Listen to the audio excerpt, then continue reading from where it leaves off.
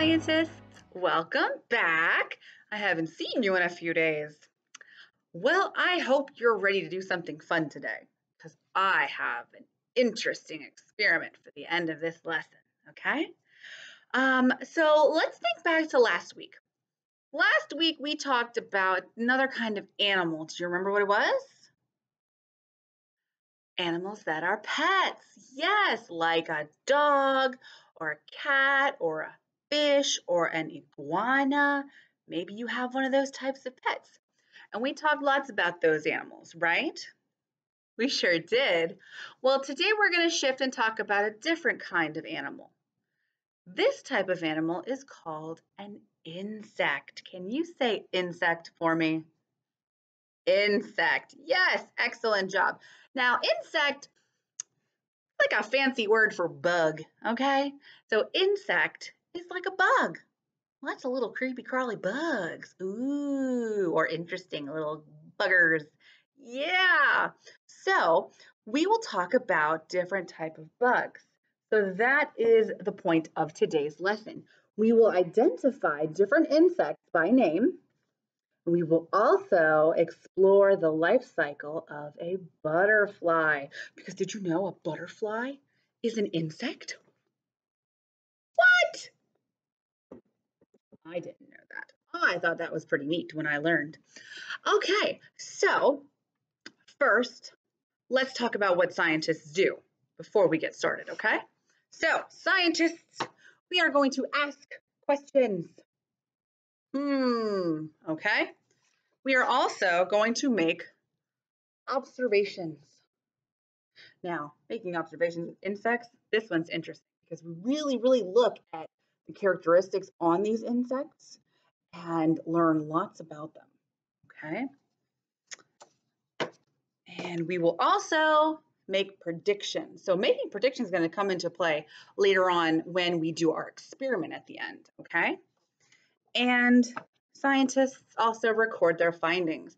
So maybe you want to make an insect journal.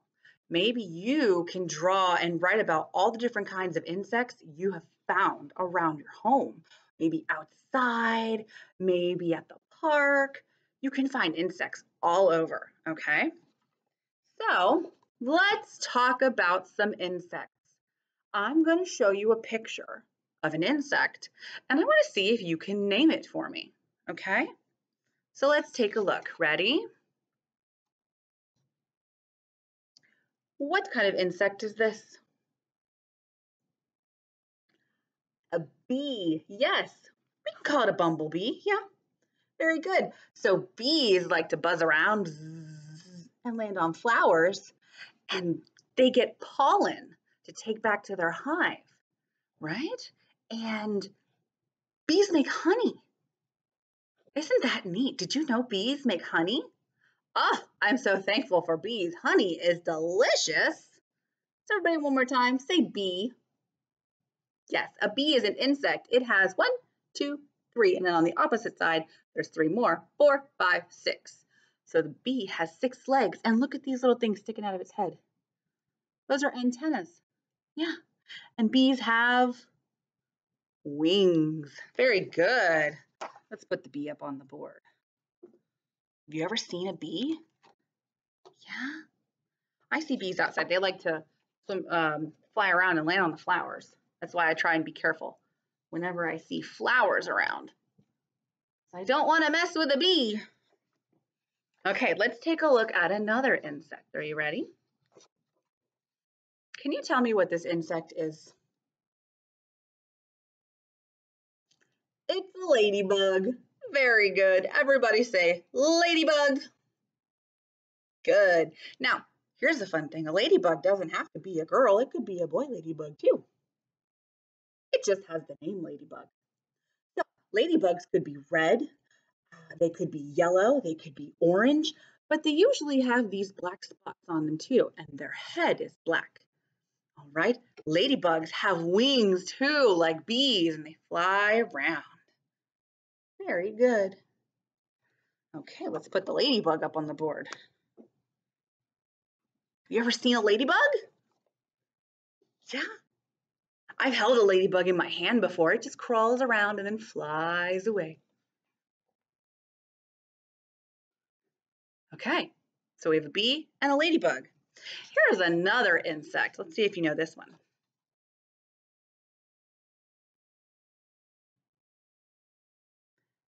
This is called an ant. Everybody say ant. Yes, very good. So you might see ants on the ground crawling around looking for food outside. Maybe somebody dropped a piece of their sandwich at the picnic and the ants are coming around to find that food to take back to their home, right? So look, ants, they have antennae just like the bees do. Ooh. They have, let's see, 1, 2, 3, 4, 5, and then way back there, 6. Okay, they have 6 legs also. But if you look, they have 3 parts to their bodies. Look, they have the head, this middle part, and then the very back. Bumblebee didn't have that. Well, yeah, maybe it does, I guess. But the ladybug just has one big body, right? Interesting.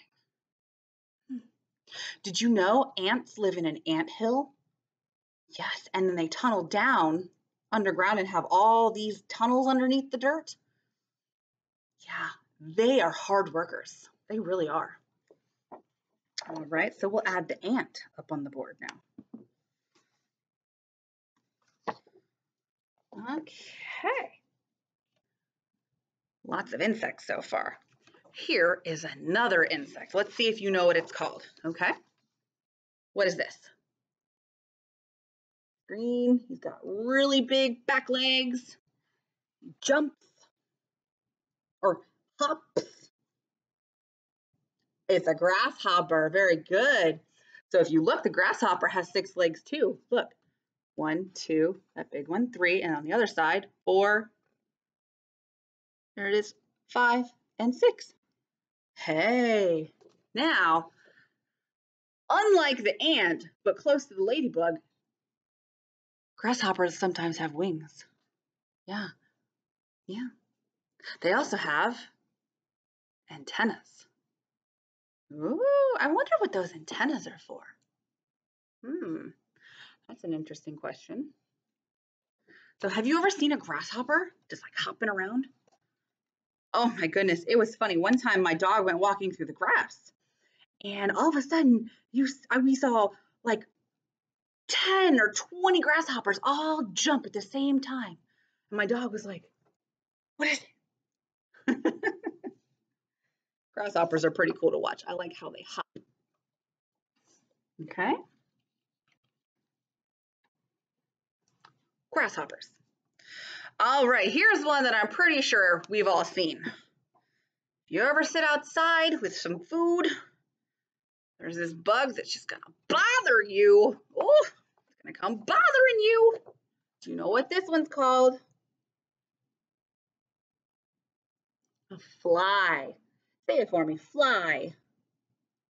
Yes, very good. So flies also have those 6 legs, 1, 2, 3, and then a back 4. Can't really see it, 5 and 6. All right, but look, flies have wings. Yes, flies have wings also. Excellent. You ever seen a fly? Yeah. There's this song that makes me think of every time when a fly comes buzzing around and I'm like, leave me alone. I sing that, shoo fly, don't bother me. Shoo fly, don't bother me song. Yeah. It's funny, but I'm just like, leave me alone, fly. Fly. So a fly is also an insect. I'm noticing a pattern here. A lot of these insects have 6 legs.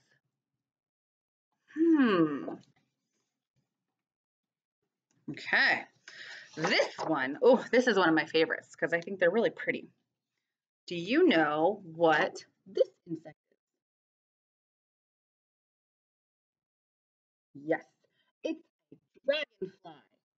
So it's my favorite because of all the different colors I've seen on dragonflies. Sometimes I see bright blue dragonflies like this one. Sometimes I see bright green dragonflies. Sometimes they have blues and greens mixed in. I just like how colorful they are.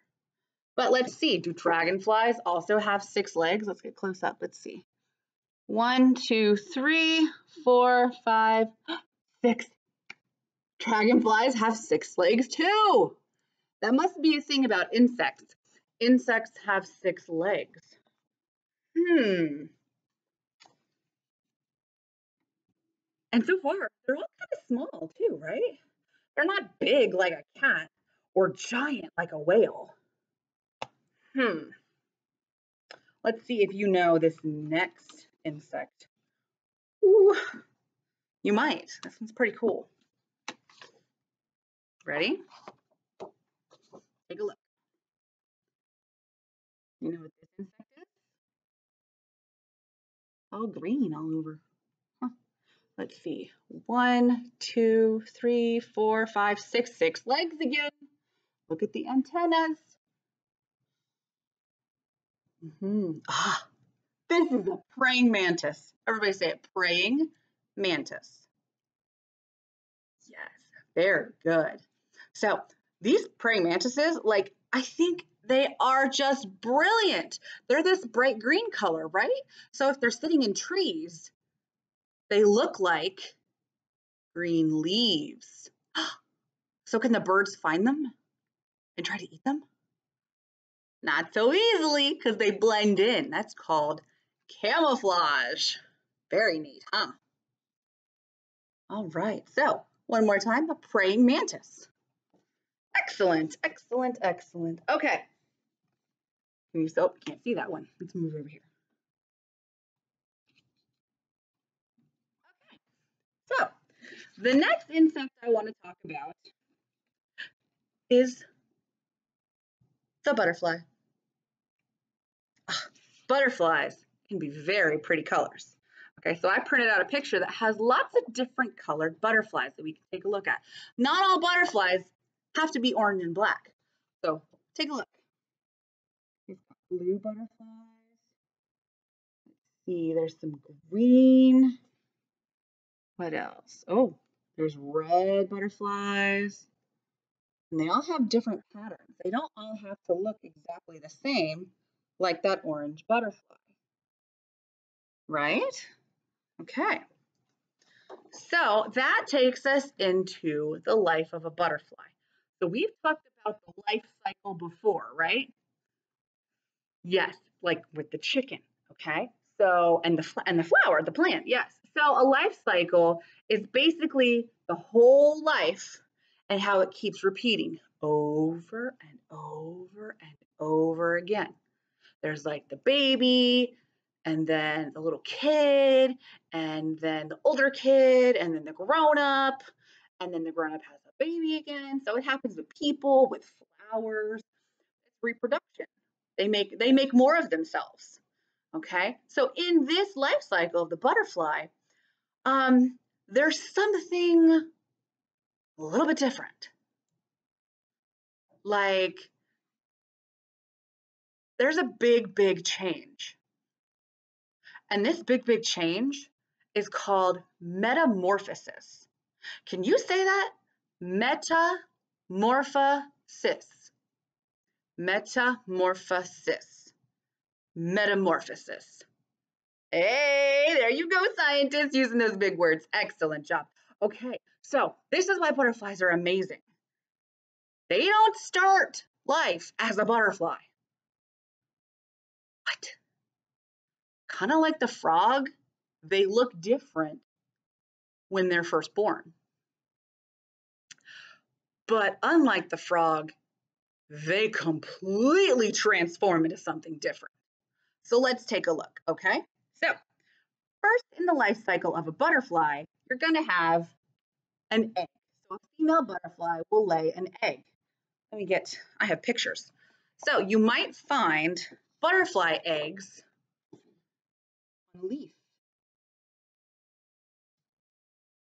Yeah, look at all those little eggs. That butterfly laid lots of eggs. Okay. And then the egg is gonna hatch and a caterpillar will come out. A little caterpillar, teeny tiny little caterpillar. Now, when that little caterpillar comes out, it is going to be hungry. Yes, so it's gonna eat and eat all different things that it can find. All right, and then after it eats a lot, like leaves and stuff, it's gonna get bigger. Yes, it's gonna grow bigger and fatter.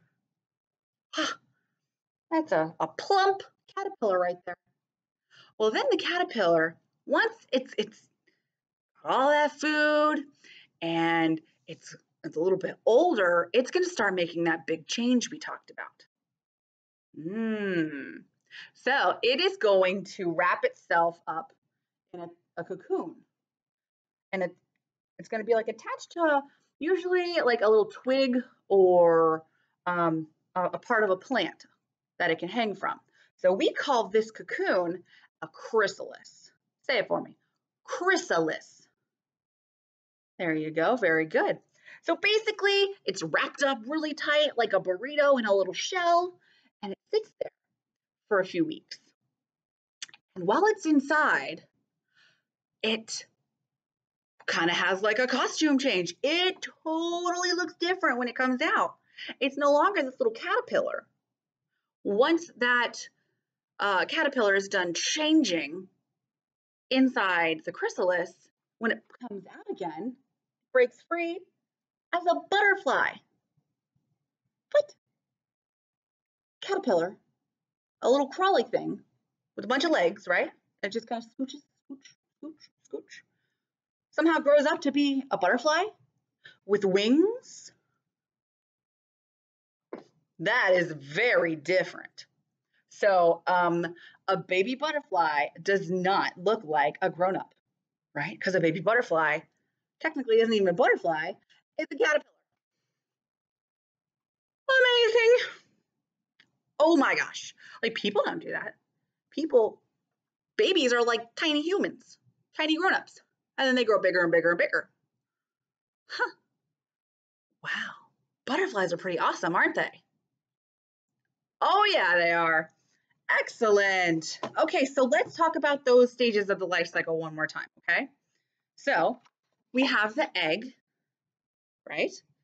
Make a little egg for me, just like pretend like you're holding it. Egg, teeny tiny. Okay, egg. Next thing is going to be the caterpillar. So what you're going to do, take your finger over your palm, your other hand, and just kind of squish, squinch, squinch, caterpillar, because that's how it moves. It just kind of like slides on through. Yeah. All right, caterpillar. So first is an egg, then it's a caterpillar. Okay. Do you remember what that little cocoon thing is called? A chrysalis. There you go. So what we're going to do, we're going to take our two hands, we're going to put them together like we're cupping something inside, like we're hiding it. And you see the shape that it makes? You know, kind of looks like a little chrysalis right there. Yeah. So chrysalis. One more time so you can get a really close-up look at it. Chrysalis. Good. So first, the egg. Next, the caterpillar, right? And after that caterpillar gets even bigger, next we have the chrysalis. Very good. And after the chrysalis, what pops out? A beautiful butterfly. Yes, that is a monarch butterfly. So what we'll do for a butterfly, you're going to take your hands, okay? You're going to kind of like hook your thumbs together. Oh, this way, sorry. So keep your hands facing you. So your palms are looking at you, okay? Cross them, yeah. So your hands kind of make an X, and then hook your thumbs together so they're like best friends holding hands, and then you just kind of flap, flap, woo, butterfly, butterfly. There you go. All right, so egg, caterpillar, chrysalis, butterfly. There you go. Excellent job. Okay, so now when I was thinking about the butterfly and all those different colors, I was like, well, how can I make my own butterfly? So I found this really neat experiment, okay? And you don't need a lot of stuff. You might even already have these things at home. So what you would need is a coffee filter. Maybe somebody in your house, your grown-ups, drink coffee. You just need a coffee filter. Okay, one coffee filter. You need some markers. You can make more than one if you want, or you just pick your favorite color. I'm going to do purple today. Okay, so you're going to take that coffee filter and you're going to try and spread it out so it's flat. Yeah, so flat like that. And you're going to put it down on the table and you're going to draw a circle here in the middle. You can kind of see where there's already a circle shape. So you draw a big circle here around that. Inside, I'm going to draw it. Okay, let me get mine. Okay, and I didn't make it a really skinny line. I made it kind of a thicker line just to see if that'll help us see a little bit better. Okay, so I just drew my purple circle and it's still kind of in the circle part of the coffee filter. See? Yeah, okay. But I didn't fill it all the way into the very center. Don't fill it into the very center. You don't want that to happen. Okay. You're also going to need a small cup with a little bit of water in it. Okay. So it's not totally full. I just have a little bit. All right. Because what you're going to do is you're going to take that coffee filter. We're going to fold it in half. So instead of it being a circle, now it's just half of a circle, right? Okay. So it's like a semicircle. Then you're going to take that semicircle and you're going to fold it in half again. So now it just kind of looks like a cone. See that? There you go. Okay, so now here, when you're looking at the coffee filter, you're gonna have 1, 2, 3, 4 pieces, right? So I want you to grab 1, 2, 3 pieces and tuck your fingers in so that last piece is still there. And that makes kind of like a little funnel, okay? So what you're gonna do is you're gonna take that, hold it like that, so it's still got that little opening part, right? And you're gonna put it into your cup. Now, you do not want the marker part to touch the water. Don't do that. That'll mess it up, okay? You just want the tip, the very tip, to come down into the water and touch. So like this. See how it's just touching right there? And then it's just gonna sit there perfectly, right? See that? Now, before anything starts to happen, I want you to make a prediction. What's gonna happen to my coffee filter in the water? Will something happen to the color on the coffee filter? Will something happen to that marker? What do you think is going to happen?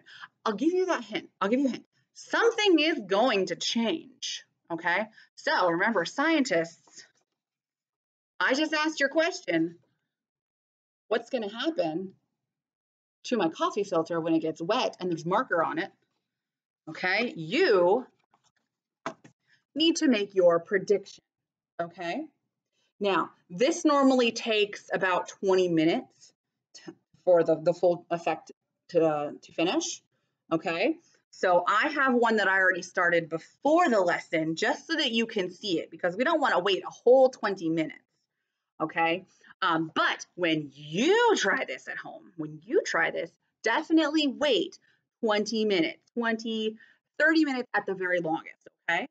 So do you have your prediction about what you think will happen when you put that coffee filter down in the water?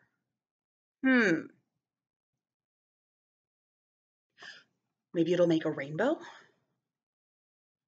Maybe it'll clean off the coffee filter, you know? Maybe it'll wash away all the marker. Oh, this is an extra one, by the way. This isn't the same one I drew on. I wonder what's gonna happen. All right, so let's take a look at the one I already started, okay? You have your prediction already? Do you think you know what's gonna happen? Okay, I'm excited to show you. So you ready? All right, so let me try and see if I can do this. I've already had mine started. So here you can see the tip of it is just sitting in the water, right? Okay, but what you don't see yet is that all that water is getting soaked up, kind of like a sponge or a rag, right? And when the water soaks up into the marker, it starts to move the color.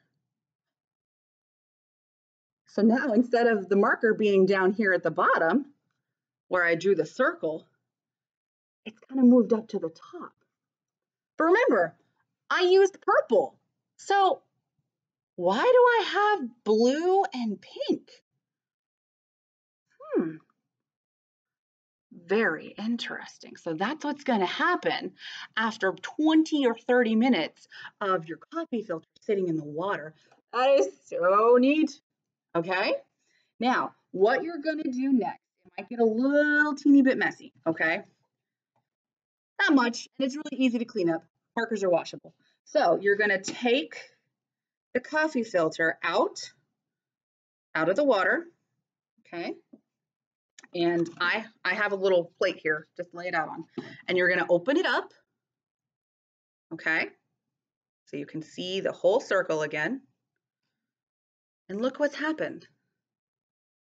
Whoop. Look at what has happened to the coffee filter. The purple isn't just in the center anymore, like when I first drew it.